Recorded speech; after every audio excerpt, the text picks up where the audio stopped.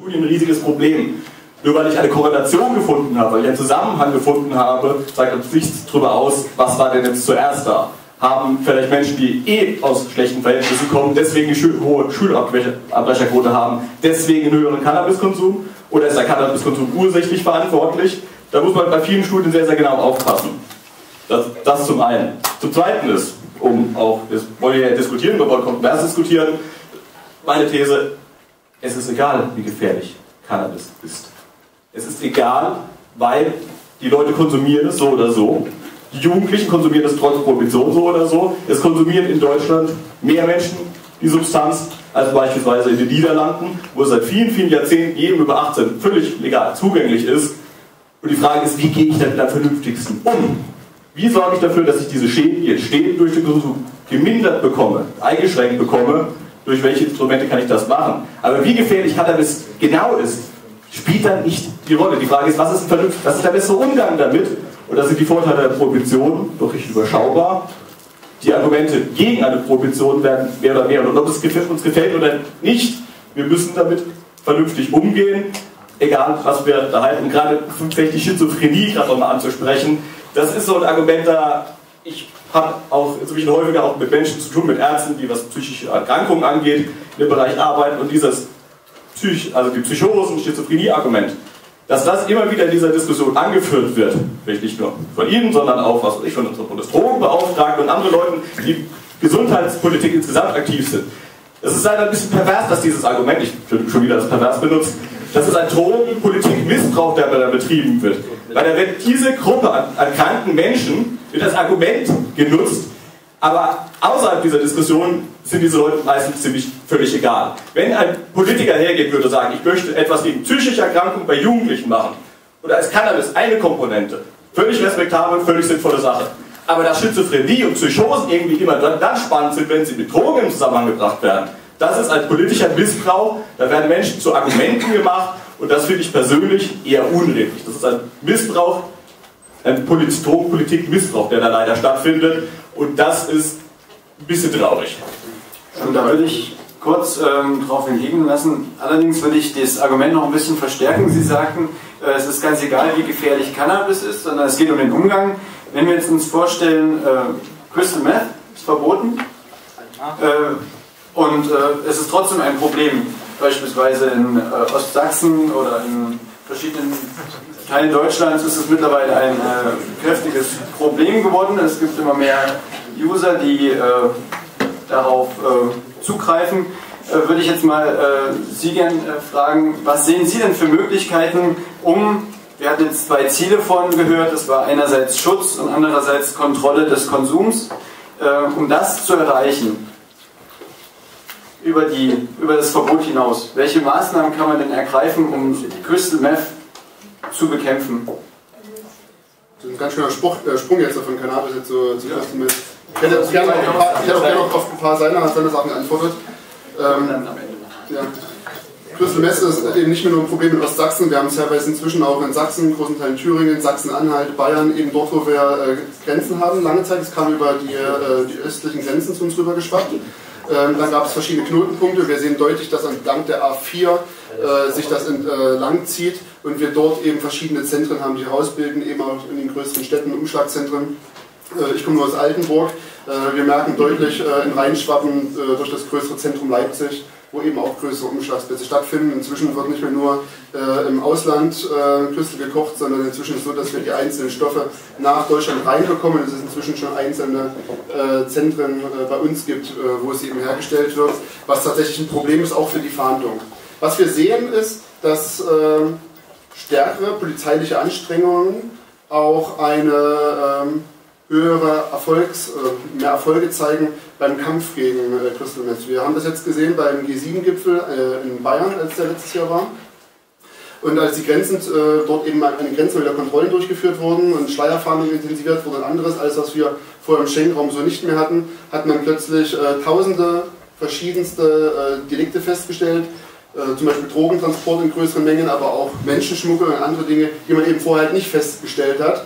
die sonst eben einfach stattgefunden hätten, aber durch diese verschärften Maßnahmen in dieser Zeit hat man sie eben festgestellt. Und da kriegen wir ungefähr eine Vorstellung davon, was eben alleine schon, während wir hier sprechen, jetzt über die deutschen Autobahnen transportiert wird an diesen gefährlichen Stoffen. Wir kriegen es aber halt nur nicht mit.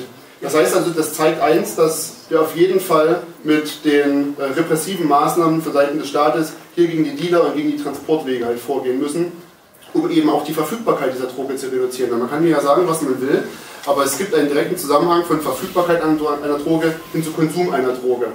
Und wenn wir die Möglichkeiten des Erwerbs dieser Droge verringern, wird natürlich auch der Marktpreis steigen, vollkommen klar. Aber das hat natürlich auch zur Folge, dass verschiedene Leute, die sonst gesagt hätten, sie wollen leicht mal diese Droge konsumieren, sie wollen das mal probieren, mal aus Test, einfach mal schauen. Wir wissen, Crystal Meth kann ab dem ersten Konsum schon massiv abhängig machen.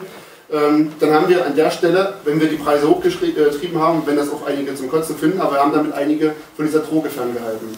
Und bei Crystal Meth haben wir noch das weitere Problem, es rückt in die Mitte der Gesellschaft. Das sind nicht nur soziale Problemfälle, in denen wir das jetzt feststellen, sondern wir haben inzwischen teilweise auch die alleinerziehende Mutter mit den 2 Kindern zu Hause, die inzwischen Crystal konsumiert, allein um den Tag zu überstehen. Und das ist tragisch.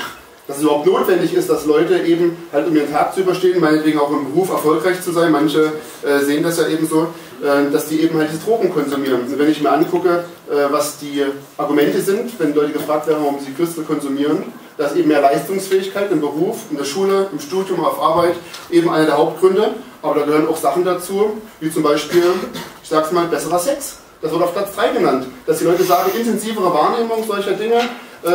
Und da haben sie natürlich Schwierigkeiten, das den Leuten, sag ich mal, in der intensiven sozialen Arbeit halt auch abzugewinnen oder das denen halt nicht nur schmackhaft zu machen.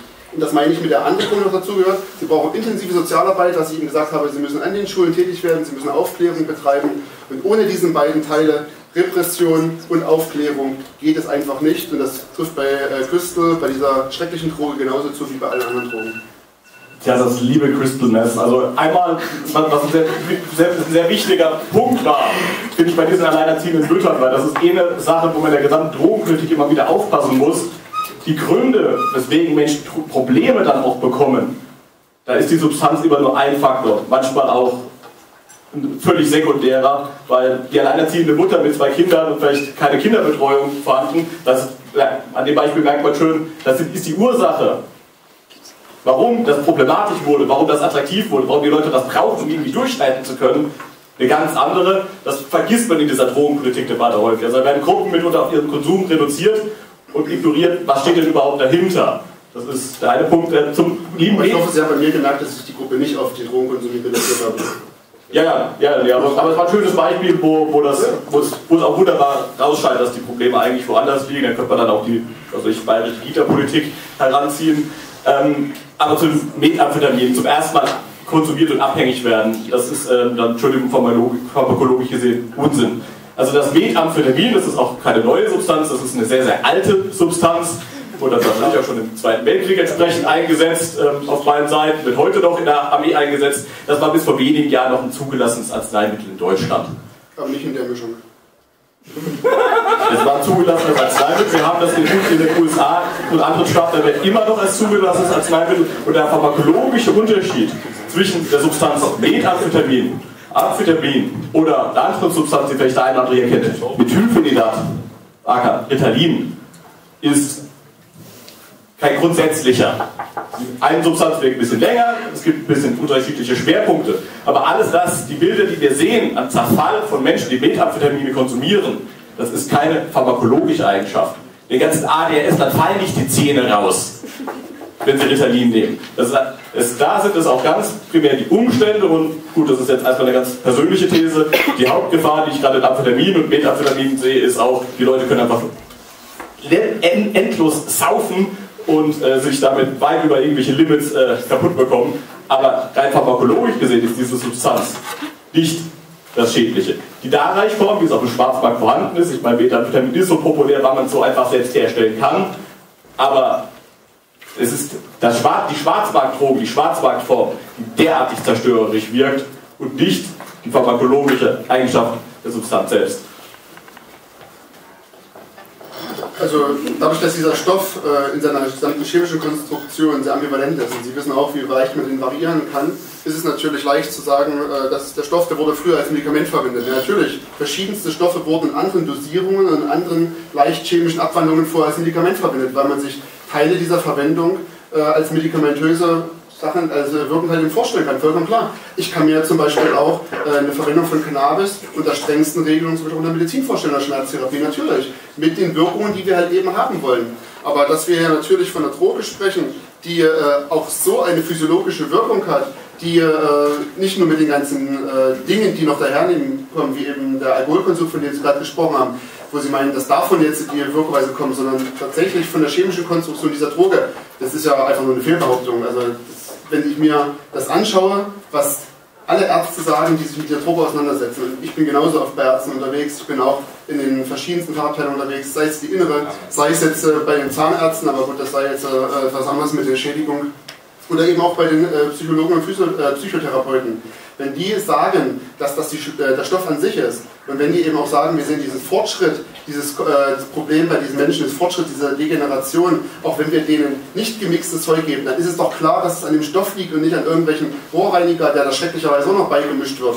Natürlich ist der Schwarzmarkt da schrecklich, aber Sie können doch nicht behaupten, dass nicht die Droge an sich, nicht der Stoff an sich schädlich wäre. Also wo Sie solche Ammärchen haben, weiß ich ehrlicherweise nicht. Wie gesagt, es ging um gerade diese Dinge des körperlichen Verfalls etc. Ansonsten, man kann sich gerne noch die alten Beipackzettel für Methamphetamin raussuchen oder die aktuelle Zulassung in den USA. Da steht nicht drin, dass den Leuten irgendwelche Zähne rausfallen. Und das ist richtig.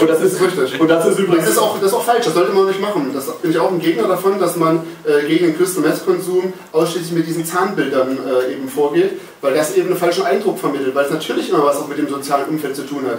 Ich kann Ihnen sagen, woran das liegt, und das wissen Sie aber auch ganz genau, dass Leute, die den Crystal konsumieren, dass sie nicht mehr in der Lage sind, ihren Alltag zu organisieren. Wenn Sie sich mal einen Crystal-Konsumenten, harten Crystal-Konsumenten angeschaut haben, wie der sich mal festgelaufen hat, wie der stundenlang ein und dieselbe Tätigkeit machen kann und danach ein paar Stunden dann plötzlich wieder zu sich kommt quasi und Sie wundern, was er da gemacht hat, dann ist da auch klar, dass der nicht mehr die Zähne putzt, dass der sich nicht mehr normal ernährt, dass da verschiedene andere Sachen mit dran hängen. Aber natürlich hängt das mit dieser Droge zusammen. Sie können euch erzählen, dass das nicht an der Droge an sich hängt. Okay, jetzt haben wir mehrere Male die Drogen Crystal Meth gehabt. Ich würde vorschlagen, dass wir vielleicht langsam mal auch die Meinungen des Publikums mit einbeziehen in die Diskussion. Ich habe jetzt hier vorne schon eine Wortmeldung. Ich würde jetzt gerne eine Frage stellen, einfach, wo er diese Aussage her hat. Dass die Leute sich einfach nicht mehr die Zähne putzen. Ich habe keine Ahnung über Crystal Meth, keine Ahnung, echt. Aber sie nehmen sich das Recht raus über diese... Ja, kann ich Ihnen gerne sagen. Ich kann sogar an die Ärzte sagen, mit denen ich darüber gesprochen habe. Ich habe zum Beispiel in Altenburg, genau, wir haben in Altenburg haben wir zum Beispiel eine Fachklinik für Psychiatrie, Psychosomatik, und dort haben wir zum Beispiel eine ganze Reihe auch von Crystal-Patienten. Ja. Und wenn wir sehen, wenn diese Patienten eben in die Station kommen und dort aufgenommen werden, und das sind meistens die Leute, bei denen eben der Konsum ein Maß welche Art und Weise des Konsums? Was meint ihr jetzt mit welcher Art? Wie es sich zu sich genommen wird, ja, oder was? Die verschiedensten Wege. Also meistens ist es ja eine Steigerung. Meistens reicht ja dann das... Also meistens reicht ja das normale Atmen nicht aus. Inzwischen ist es dann teilweise so, dass es da auch schon intravenös gespritzt wird. Also das ist eben die verschiedensten Konsumarten. Das Wie ist an der Stelle nur zweitrangig. Wichtig ist das Entscheidende, was aus den Leuten wird, wenn sie eben eine gewisse Schwelle überschritten haben, und das ist eben ein Prozess, der degenerativ ist. Crystal Meth, wenn Sie in dieser Abhängigkeit von Crystal Meth drin sind, kommen Sie ohne weiteres, ohne Hilfe nicht mehr raus. Das ist so. Das ist bei anderen Drogen, mag das möglich sein, mag das mit einer leichten sozialen Begleitung, mag das möglich sein, das ist bei Crystal Meth nicht möglich, weil sie zu starke physiologische und psychische Abhängigkeiten ausbilden. Das ist das Problem bei dieser Droge. Das heißt, die Leute, die in die Klinik kommen, sind die Leute, die eben festgestellt haben, dass es einfach nicht mehr geht, weil sie entweder selber auffällig geworden sind, weil ihr Arbeitgeber sie gemeldet hat, weil sie nicht auf Arbeit gekommen sind, weil die Ehefrau sie zu Hause rausgeschmissen hat oder irgendwelche anderen Dinge. Und diese Leute müssen erstmal von Grund auf wieder neu aufgebaut werden. Und da gehört dazu eben auch von dieser Droge erstmal halt wegzukommen. Und dann sehen Sie auch, und ich habe solche Patienten gesehen, dann sehen Sie auch, dass die eben nicht mehr in der Lage sind, den Alltag zu organisieren. Mir sagt der Chefarzt der Klinik, ich brauche mit so jemandem gar keinen Termin ausmachen. Wenn ich ihm sage, wir treffen uns morgen um 10 in meiner Sprechstunde und dann unterhalten wir uns mal. Der weiß gar nicht, wann morgen oder wann gestern war. Der weiß nicht, was um 10 ist. Da gibt es keine Uhrzeiten. Ein harter Crystal-Konsument hat keine Struktur. Das heißt, Sie müssen also entweder den aufsuchen, zu dem hingehen, den abholen, bei der Hand nehmen und zu sich holen, oder aber Sie müssen den halt dann im Gespräch haben, wenn der halt kommt. Und wenn der halt nicht an dem Tag um 10 kommt, sondern 2 Tage später, 17 Uhr, dann müssen Sie halt mit dem an dem Tag um die Zeit sprechen, sonst kriegen Sie den nicht mehr zu greifen. Und an der Stelle, wie gesagt, wird immer wieder berichtet, und das kriege ich, wie gesagt, aus erster Hand halt mit, sind das die Leute, die genauso eben keine Struktur mehr drin haben, bei denen auch alles andere dann scheißegal ist. Da brechen soziale Kontakte zusammen und da war das Zähneputzen und Ernähren etc. alles nur ein Aspekt, aber natürlich sehen dann irgendwann, wenn sie jahrelang Crystal konsumiert haben und das aber nie so eskaliert ist, dass sie eben dann wirklich mal eine medizinische Aufnahme kommen, dann sehen sie halt irgendwann so aus. Aber da muss ich den Kollegen natürlich recht geben, das ist nicht das Bild, wo jetzt nach 1 oder 2 oder 3 Wochen Konsum jetzt die Zähne so aussehen. Das ist eine Konsequenz von einem langen Konsum, weil einfach die Nebenwirkungen so sind, wie sie sind. Vielleicht auch, also die eine These, die ich zum Beispiel für ihn expliziter widersprechen wollte, war dieses einmal konsumiert und ich bin abhängig. Das ist irgendwie eine Sache, die geistert immer mal wieder rum. Mal ist es Heroin, mal ist es Crack, mal ist es Crystal Meth, was sofort abhängig macht. Aber man darf natürlich nicht vergessen, dass die Situation, die die Menschen dazu gebracht hat, das vielleicht nicht nur zu probieren, sondern ein weiteres Mal zu nehmen, die ändert sich ja auch erstmal nicht automatisch. Also ich nehme noch mal die alleinerziehende Mutter, aber es gibt genug andere Beispiele. Wenn ich überfordert bin und deswegen Crystal mal probiert habe und merke, das hilft mir, und die Umstände ändern sich nicht, dann nehme ich es natürlich weiter. Und da die Umstände, wenn ich das dann mehrfach nehme und dann entsprechende Probleme bekomme, sei es gesundheitliche, soziale oder auch durch die Strafverfolgung, dann werden die Umstände ja nicht besser. Dann habe ich ja eher noch mehr Motivation, das weiter zu konsumieren. Das ist quasi das Problem. Also wenn sich die Umstände nicht ändern, warum sollten die Leute aufhören zu konsumieren?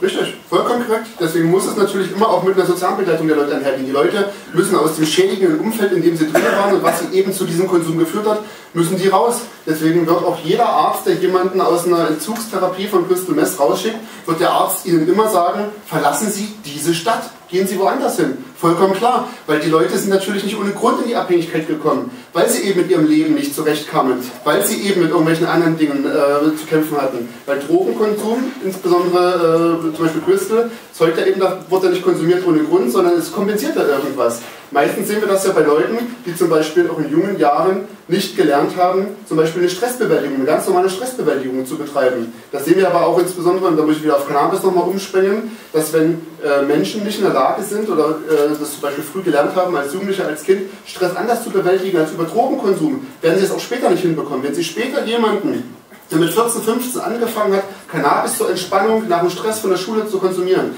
wenn sie den mit 30, weil der dann gesagt hat, okay, jetzt reicht es mir, ich will jetzt aufhören, wenn sie den davon runterbringen wollen, wird er erstmal ein Problem bekommen. Wenn der einmal Stress hat im Alltag, dann weiß der gar nicht, was der anderes machen soll, um von diesem Stress runterzukommen, als Cannabis zu konsumieren. Das heißt, sie müssen dem erstmal beibringen, das, was wir alle können, einfach mal auf die Couch legen, Füße hoch, Fernseher an oder ein Buch lesen oder irgendwas. Also andere Instrumente, das Kopf abschalten und sich mal auszuruhen, ein gutes Gespräch mit Freunden ins Kino zu gehen oder was. Das haben diese Leute großteils nicht gelernt. Und da bin ich auch bei Ihnen. Natürlich müssen wir das sozial begleiten, weil Drogenkonsum hat immer eine Ursache.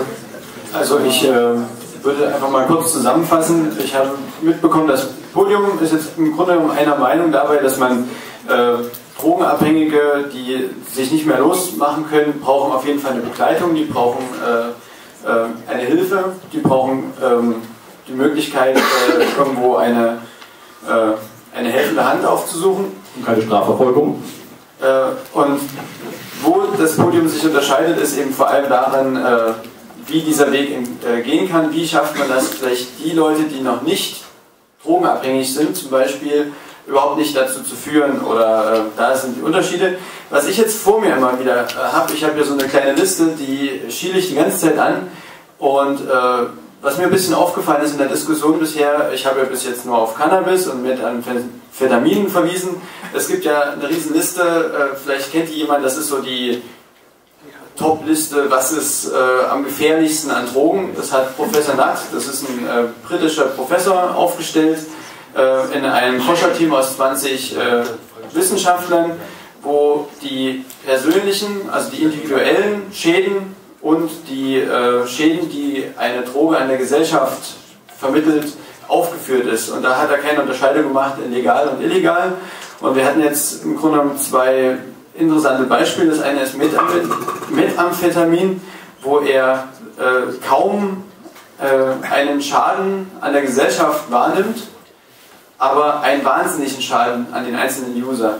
Und auf der anderen Seite haben wir das Cannabis, was, wenn man das jetzt beispielsweise mit Alkohol oder was haben wir noch, Tabak vergleicht, sehr weit unten steht in der Schädlichkeit. Alkohol ist übrigens ganz, ganz oben auf der Liste. Das ist Platz 1, vor allem was den Schaden für andere angeht. Da habe ich auch mal mir ein paar Statistiken angeschaut, zum Beispiel Oktoberfest. Da gab es irgendwie 20 Sexualdelikte, da gab es 300 Schlägereien, unter anderem auch 45 Schläge. Ach ja, stimmt, ich habe ja eine Folie.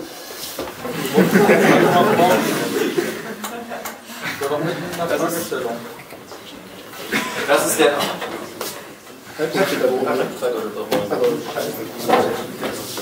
Das ist der Schaden für den Konsumenten, den Nat vorgestellt hat. Und da ist natürlich für den Konsumenten der Schaden etwas geringer als bei Crack und Heroin und Meth. Wollte ich jetzt einfach nur mal so als kleinen wissenschaftlichen Beifang noch mitbringen. Und die weitere Folie ist Schaden für andere. Und da sieht man eben den Alkohol ganz weit oben.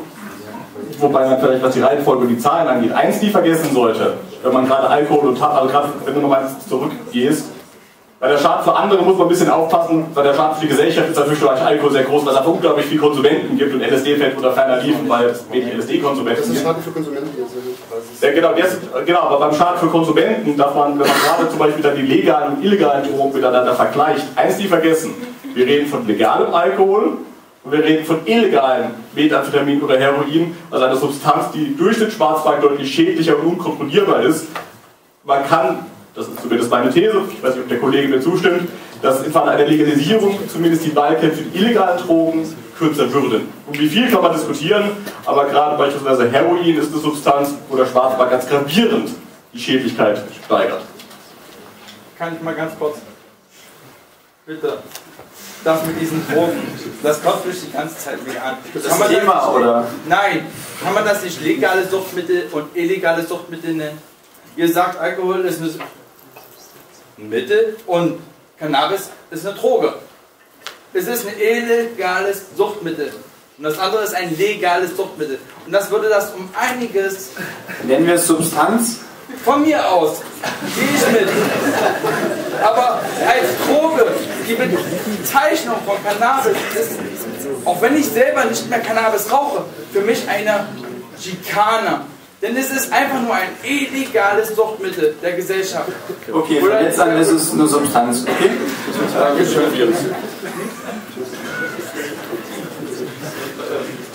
Würde ich Sie bitten, vielleicht, wenn man sich diese Tabelle anschaut von dem Schaden her, wir hatten ja am Anfang, das Ziel ist der Schutz und die Kontrolle von Drogenkonsum. Wir hatten jetzt auch schon das Argument, dass die Tabelle vielleicht anders aussehen würde, wenn die Drogen anders zugänglich wären. Ich habe da auch nochmal eine dritte Übersicht, das ist das Drug Survey von Zeit Online oder Global Drug Survey. Das ist nicht repräsentativ, diese Studie. Da wurden 30.000 Leute, es hatten alle die Möglichkeit, daran teilzunehmen und 30.000 Leute haben daran teilgenommen und davon haben so und so viel Prozent angegeben, dass sie im Jahr vor der Umfrage dieses Mittel, diese Substanz konsumiert haben. Und da sieht man eben, wo ist der Drogenkonsum genutzt worden oder der Substanzkonsum. Und da sieht man eben, dass an erster Stelle Alkohol steht, Tabak und Cannabis. Das zeigt auch die Aussage, die Herr Plenert eben gesagt hatte, dass dadurch, dass die Stoffe ja frei verfügbar sind, die Gefährlichkeit der Stoffe nochmal potenziert wird. Jetzt würde ich Sie bitten, vielleicht kurz eine Stellung zu nehmen, ob es nicht sinnvoller wäre, dass man entweder, sagt, naja, Cannabis wird ja eigentlich so viel verwendet, wenn man jetzt sagt, die 51%, also quasi 51, also fast die Hälfte der Bevölkerung, wenn man das ist jetzt nicht repräsentativ, ich weiß, wenn man sagt, die haben alle illegal gehandelt. Wären dann unsere Knäste voll, wenn man das Recht so umsetzt, dass es zum Schutz der Leute dient? Wäre das die Lösung, dass man den Staat noch ein bisschen kräftiger unterstützt, das zu nehmen? Oder wie könnte man dafür sorgen, dass Cannabis nicht mehr so häufig verwendet wird, wenn man das will? Also ich sehe die Statistik eher andersrum. Also es zeigt ja eher, dass Cannabis schon viel konsumiert wird. Und jetzt stellen wir uns vor, es wäre eben noch legal, wie dann eben das nach oben gehen würde. Also ob das wünschenswert ist, dass eben ein Cannabis-Balken noch weiter nach oben wandert, darüber lässt sich jetzt streiten. Aber wir sehen natürlich, dass die Drogen, die legal zur Verfügung stehen, mehr konsumiert werden. Und ob wir uns jetzt nur wollen, dass eine Droge noch mehr in die Gesellschaft hinein sickert, das bin ich nicht davon überzeugt, bin ich dagegen. Und dass wir natürlich hier zwei Drogen haben, die weit vorne sind, insbesondere halt Alkohol. Wie gesagt, ich habe schon mal gesagt, dass mich das nicht glücklich macht, aber ich denke, nur weil die eine Droge so weit oben ist, ist ja nur nicht das Ziel, noch die anderen beiden auch noch hochschießen zu lassen. Also ich meine jetzt vor allem eher bezogen auf zum Beispiel diese und auf diese Folie, also welche...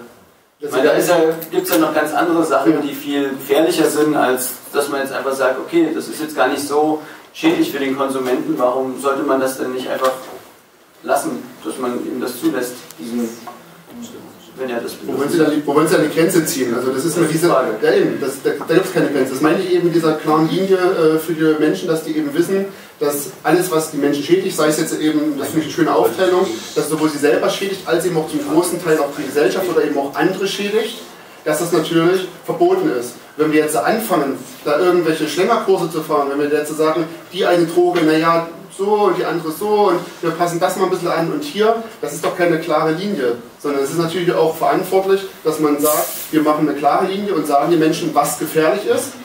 Und man konsumiert das, das war jetzt ein freudscher Versprecher, man kommuniziert das natürlich auch von der Politik ganz offensiv und sagt natürlich auch, aber das mache ich die Politik, das machen ja auch alle anderen, was eben die gefährlichen Stoffe sind. Und deswegen verstehe ich jetzt nicht, warum man da jetzt eben dann einknicken sollte an der Stelle. Die Erkenntnisse sind da, dass es gefährliche Stoffe sind und ich sehe keinen Grund, einen Stoff, den ich eigentlich in der Apotheke sehen würde, Cannabis, Abgabe in Apotheken unter medizinischer Verschreibung, wo man so einen Stoff freigeben sollte jetzt. Es gibt auch andere Stoffe, die in der Apotheke zu holen sind. Ich komme auch nicht auf die Idee, irgendwelche Schmerztabletten auf den Markt zu werfen. Also, nee, also, genau das ist ja gerade der Punkt. Wir haben ja genau diesen Schlingerkurs. Also bei der ganzen Diskussion so ein bisschen so, das eine Argument, das am Ende immer bleibt auf der Menschen, die das Verbot unterstützen, ist, das wäre doch ein falsches Signal, was wir da geben würden. Was ist das denn für ein Signal, wenn Alkohol und Tabak legal sind und eine Substanz wie Cannabis verboten? Das ist doch gerade der Schlingerkurs. Also da muss ich mich ja schon... Aber das kann ja nicht dienen, noch mehr Drogen freizugeben. Ja, nur weil wir es bei zwei Drogen nicht schaffen, die in den Griff zu kriegen, weil die schädigen. Ist das doch kein Argument, eine dritte Droge noch dazu zu nehmen, eine vierte, eine fünfte? Das Problem ist, die Substanz ist doch da. Diese Drogenpolitik in Deutschland zeichnet sich aus, dass wir so tun, als ob Cannabis ist da. Die Cannabis-Verfügbarkeit ist um Größenordnung höher als die Konsumentenzahlen. Also wenn man Jugendliche fragt, da gibt es ja auch schöne Umfragen, wie leicht kommst du an Cannabis ran? Dann sind die Zahlen, wie viele Leute leicht oder sehr leicht an Cannabis kämen. Oder auch an genug andere Substanzen liegen weit über den Konsumquoten. Also die Verfügbarkeit ist doch schon da. Also wenn es etwas gibt, was wirklich rund um die Uhr, selbst in Berlin, also gerade in Berlin komme ich im Sommer rund um die Uhr an alle Substanzen dran und selbst im ländlichen Raum, was da Jugendliche an Versorgungsnetzwerken aufbauen. An Cannabis komme ich viel mitunter besser ran als an manch eine andere Substanz. Also die Verfügbarkeit ist nicht das Argument, insbesondere nochmal in den Niederlanden konsumieren nicht mehr Leute Cannabis, obwohl da jeder, der 18 ist, einfach ins nächsten Coffeeshop gehen kann und da einkaufen kann. Es gibt keinen empirischen Beleg, dass ein Verbot oder dass die Härte des Verbots, wie ich es durchsetze, irgendeinen Einfluss auf die Konsumentenzahl hat. Diesen empirischen Zusammenhang gibt es nicht. Deswegen diesen Dammbruch zu prognostizieren, ist einfach, das ist eine Spekulation, aber wir müssen nicht mehr spekulieren. Wir sehen die Niederlande, wir sehen Portugal, wir sehen Colorado, wir sehen Uruguay, wir wissen, was passieren würde. Und es kiffen nicht mehr Leute. Und was vielleicht noch ein zweiter Punkt ist, ich hatte das am Anfang schon mal indirekt angedeutet, dass ich nicht Konsum verhindern will, sondern Drogenprobleme. Und das klang so ein bisschen raus, dass jeder Konsum hat seinen Grund. Ja, Konsumenten haben einen Grund, warum sie konsumieren, aber das ist nicht immer automatisch ein Problem. In dem Survey wurde auch, warum konsumiert ihr denn Drogen? Ja, weil ich Spaß haben will, mich entspannen möchte, was der Hauptgrund für jeden Drogenkonsum ist. Und die meisten Drogenkonsumenten konsumieren, ohne dass das die Vorstufe für eine behandlungsbedürftige Krankheit ist. Die Mehrheit der Konsumenten aller Drogen haben einen kontrollierten Gebrauch. Der mag natürlich auch gesundheitsschädlich sein, aber man hat ihn im Griff und gewisse Risiken im Leben einzugehen. Das mache ich jedes Mal, wenn ich zu McDonald's gehe, wenn ich mir eine Flasche Rotwein aufmache, wenn ich Schokolade esse, wenn ich einen Joint rauche, dann schädige ich mich, aber das ist alles meine Sache und das ist nicht automatisch ein Problem, wo der Staat mit Repression versuchen sollte, mich davon abzubringen. Also ich habe jetzt schon einige Meldungen im Publikum gesehen, darauf werde ich gleich eingehen. Ich will jetzt nur noch eins sagen, also es geht eigentlich gar nicht Schokolade und Cannabis, also das finde ich jetzt pervers. Guck mal so ganz auf die Liste an, ich glaube Schokolade taucht nicht mit auf der Liste.